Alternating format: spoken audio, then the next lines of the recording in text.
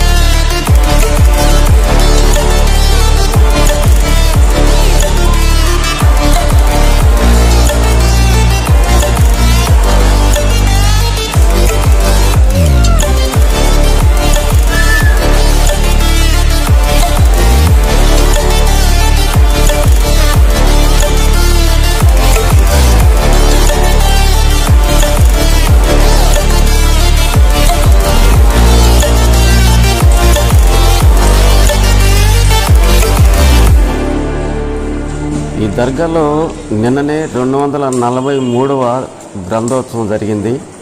చాలా ఘనంగా జరిగింది. అందుకని అంగళ్ళు కూడా కలకలలాడుతున్నాయి. నిన్న జరిగింది కాబట్టి జనాలందరూ కూడా వెళ్ళిపోయారు. చూడండి ఫ్రెండ్స్, చూస్తున్న వాళ్ళు లైక్ చేయండి, షేర్ చేయండి, సబ్స్క్రైబ్ చేయండి, నన్ను ఎంకరేజ్ చేయండి.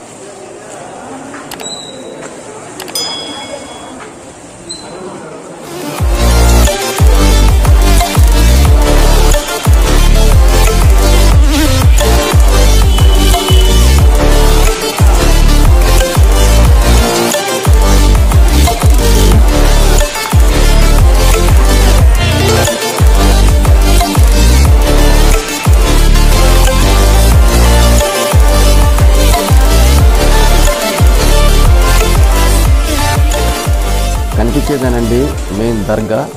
లోపలికి వెళ్దాం. ఇప్పుడు ప్రసాదాలు ఇచ్చి ఆయనతో మాట్లాడాను. దర్గా పక్కనే చిన్న దర్గా ఉందండి. అది కర్ణాటక వాళ్ళది. అంటే గుల్బర్గా నుంచి వచ్చినటువంటి ఆ పెద్ద ఆయనతో మాట్లాడతాం. కర్ణాటకలో ఉంది. అది సేమ్ ఇలాగా జెండా ఉన్నది. కర్ణాటక కర్ణాటక. ఓకే. మెయిన్ దర్గా పక్కనే ప్రసాదాల మీద ఉందండి. ఇక్కడి నుంచి తీసుకెళ్ళి స్వామికి సమర్పిస్తారు.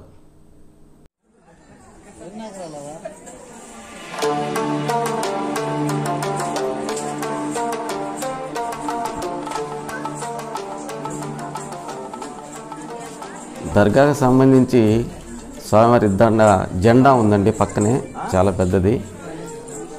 అది స్వామికి సంబంధించింది. ఇప్పుడు మనం వెనక దర్గా వెనక డోర్ అండి. అది చాలామంది ఇక్కడ కూడా పూజలు చేస్తూ ఆయనకి సమర్పించాల్సిన ప్రసాదాలు సమర్పించి అదేవిధంగా ఇక్కడ మొక్కుకుంటారు. ఎందుకంటే ముందు కాస్త ఎక్కువ మంది ఉంటారనే ఉద్దేశంతో కొంతమంది ఇక్కడ చేస్తారు. ఇక్కడే టెంకాయలు కూడా కొడుతుంటారు. ఇప్పుడు మీరు చూస్తున్నది ఇద్దరున్నారు చూడండి. అక్కడ వచ్చిన వాళ్ళందరూ కూడా టెంకాయలు కొట్టి వెళ్తున్నారు.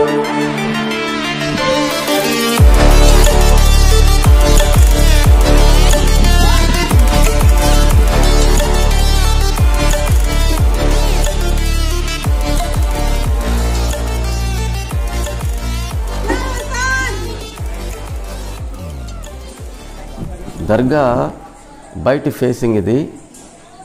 చూస్తే చాలా అందంగా ఉంది. చూశారు కదా, చాలా పవిత్రత, చూడంగానే మనకు దైవత్వం కనిపిస్తుంది. ఇక్కడే హెల్త్ బాగాలేని వాళ్ళందరూ కూడా ఇక్కడే చాలా కాలం నుంచి ఇక్కడ ఉన్నారు. వీళ్ళందరూ కూడా వాళ్ళే.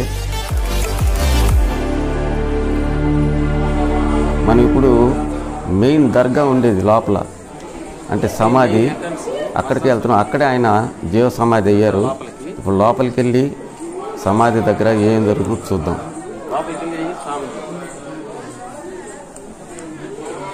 లోపల చాలామంది భక్తులు కూర్చొని ఉన్నారు.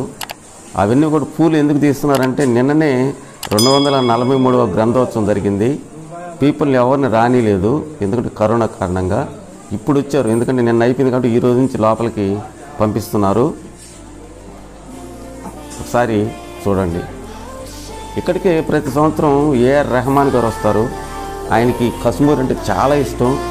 ఆయన కోరికలన్నీ ఇక్కడికి వచ్చి మొక్కున్న తర్వాత తీరాయంట, అందుకని ఇక్కడికే వస్తుంటారు. ఆయన వచ్చినప్పటి నుంచి కూడా ఇక్కడ వసతులు కూడా బాగా ఏర్పాటు చేశారు. ఒకసారి చూడండి.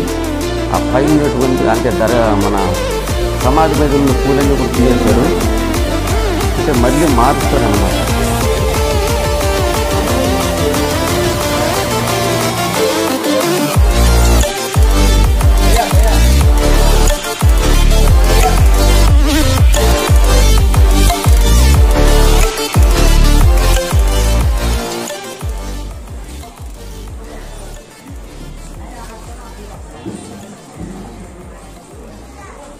స్వామి సమాధి ఇదేమో. అందరూ కూడా భక్తులు అంతా కూడా వచ్చి చదువుతున్నారు.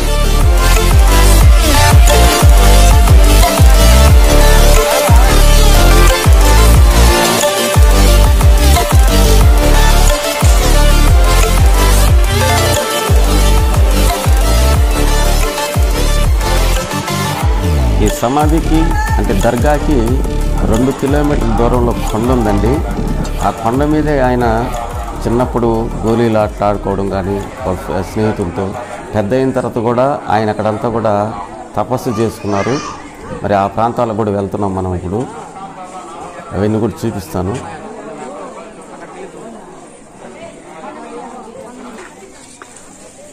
ఇదే దారి అక్కడికి పోవాలంటే.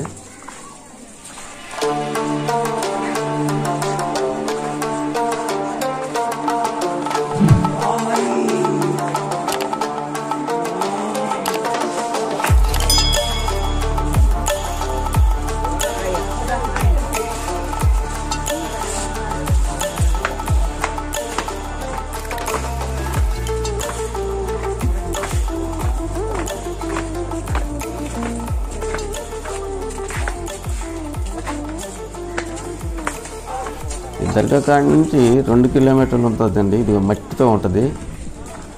మనము పోయే దారి ఇదే. మాకు ముందు కసుమూరు చెరువు ఉందండి, కనిపిస్తుంది. మాకు తెలియదు, మేము ఇలా వచ్చేసాము. యాక్చువల్గా అయితే అటు పక్క కారు పోయేదానికి కూడా ఉందంట. ఇక్కడ మస్తాన్ స్వామి చిన్నప్పుడు ఆడుకున్న ప్రదేశం అంతా కూడా ఈ కొండ మీద ఉంది. అందుకని మనకు దారి చూపిస్తే ఇక్కడ బోర్డు వేశారండి. నమాజ్కి సైజ్ అయింది అబ్బాయి.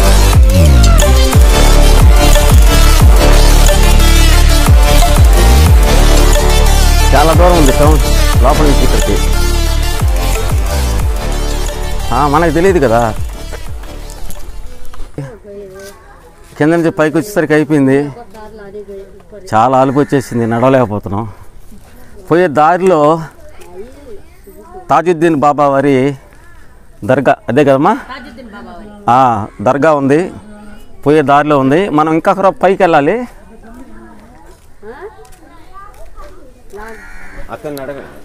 అక్కడ దర్గా నుంచి ఒక ఎన్ని కిలోమీటర్లు ఉంటుంది తాత ఇక్కడికి? 2 కిలోమీటర్లు. అలసిపోయామండి, బాగా నడిచి వచ్చాము. ఇక్కడంతా తపస్సు చేసింది ఇక్కడే, ఈ ప్రాంతమే. అందుకని అప్పటి నుంచి ఉండే ఈ చెట్టు చాలా ప్రముఖంగా భావిస్తారు. భక్తులందరూ కూడా భక్తి శ్రద్ధలతో చెట్టు చుట్టూ కూడా తిరుగుతున్నారు. చూడండి ఒకసారి, మనం కూడా ఒకసారి చుట్టూ చూపిద్దామా?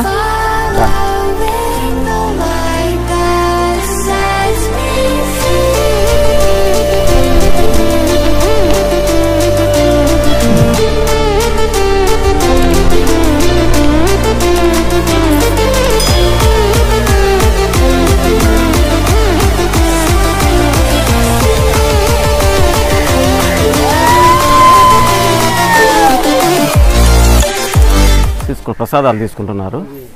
ప్రసాదాలే కదా తాత? ప్రసాదాలు తీసుకుంటున్నారు. ఎక్కడి నుంచి? కర్నూలు నుంచి వచ్చారంట.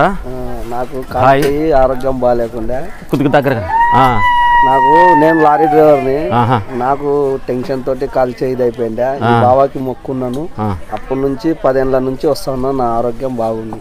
ఓకే, చూసారా మన మస్తాన్ స్వామి భక్తుడు కర్నూలు నుంచి వచ్చాడు. అనారోగ్యంగా ఉన్నాం కానీ ఆరోగ్యవంతుడయ్యి మళ్ళీ నేను ప్రతి సంవత్సరం వస్తాను. లాక్డౌన్ వల్ల కొద్ది లేట్ అయిపోయింది. మళ్ళీ సందాలు ఉన్నాయి కానీ కొద్ది అది ఒక కరెక్ట్ టైంకి కలిసలేదు.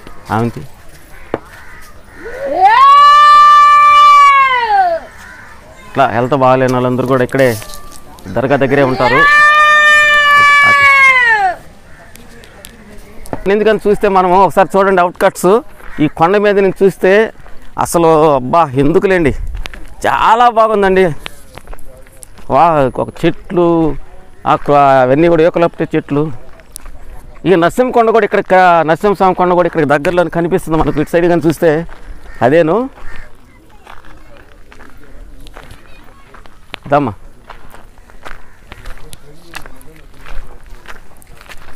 దగ్గరేనా? అలిచిపోయావు ఇప్పటికే నుంచి. సో ఇక్కడ నుంచి చూస్తే మనకు కసుమూరు చెరువు కూడా కనిపిస్తుంది. అవుట్ కట్స్ సూపర్గా ఉంది. చూస్తుంటే మనకు ఆ దూరంలో కనిపించే బిల్డింగ్సే నెల్లూరు. నెల్లూరు నుంచి కసుమూరుకి 30 కిలోమీటర్లు. ఆర్టీసీ బస్ స్టాండ్ నుంచి ఎప్పుడు కూడా బస్సులు ఉంటాయి, ఎక్కువ బస్సులు ఉంటాయి.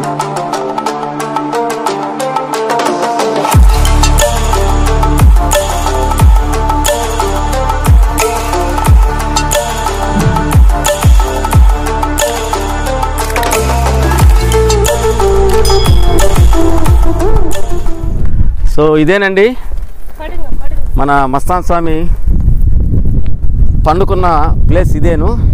ఆయన చిన్నప్పుడు జీవ సమాధి కాక మునుపు ఆయన పండుకున్న స్థలం ఇదేను.